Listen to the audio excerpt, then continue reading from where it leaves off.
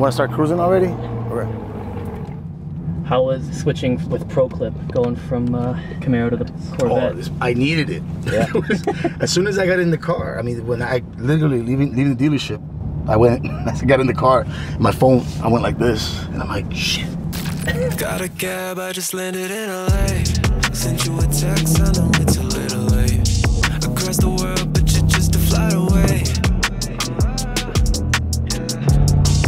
Fly you out, couple nights, what do you say? Baby, I've been thinking about you every day. Just say the word, you and I could get away. This is the 2LT trim for the car. The 2LT trim has the technology package, I guess. That's what they called it. So you get the heads-up display, and I have the rear-facing camera, which is this mirror.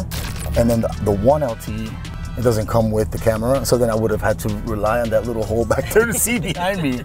And I'm like, nah, I'm good. Oceanside, sipping rum and lemonade. Lately, I've been thinking about it every day. Travel like a couple nights, what do you say?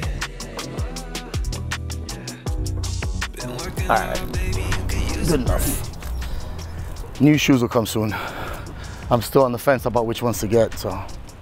When I tested these wheels out, it just worked out, I think. So these Rohana RFX 13s are made for the Camaro. I bought them initially, they were sponsored by Rohana for the Camaro. I was planning to sell them and then eventually buy wheels for this one. And I just experimenting, just wanted to see what they look like.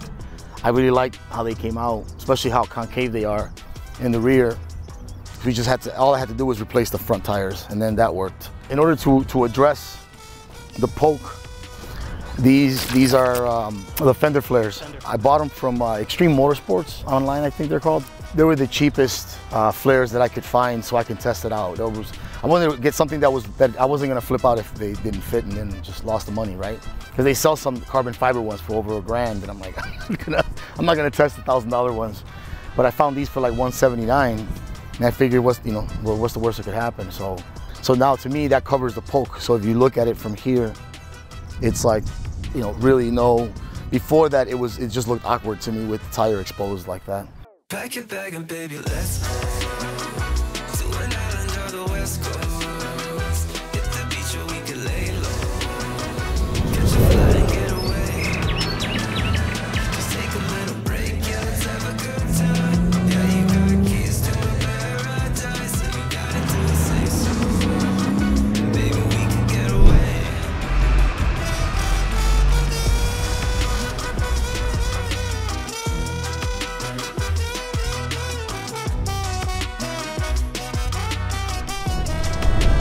So this is from Veris Design. I decided to go for the wing, so I really like the look of the Corvette Racing Team one, right? So the C8R, I think it is. I really like that look. So the first things I wanted to do was lower the car, get different wheels, bring them out some, and I thought this was part of it. I love how the C8R looks. So we had to put the wing on. They had no instructions yet because it was too new. Started figuring out so I can use this bottom plate as a template. And then that's what I ended up doing is shoving this thing in here and then marking it and then, measuring like 10 times before I actually tap the first hole. So it's stressful. Everybody was telling me, it's like, you got some balls to like start drilling into your car. I only had it like a week, I think, when I did it. They're also coming out with these things, these carbon fiber. There's a carbon fiber wing that's supposed to cover these holes, like a winglet, like a really low profile winglet that I'm gonna buy for it to cover up the holes. In the meantime, I got just tape.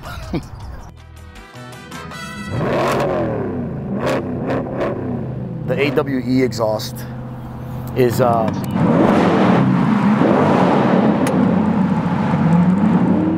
love it.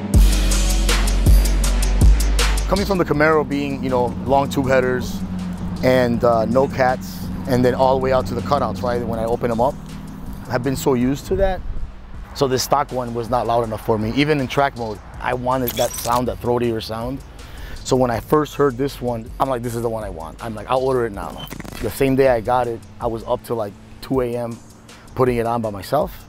And I didn't care what time it was. I wanted to hear the cold start. So I turned it on at 2 a.m. Neighbors probably didn't appreciate that. And since then, I just love the way it sounds. Set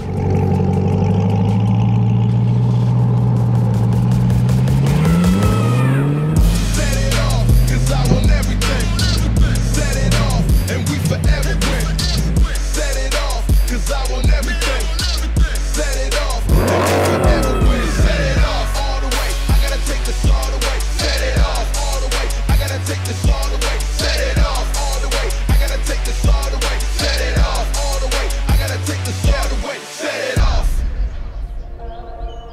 I don't have any gripes. There's like no regrets of, I miss my Camaro. Like,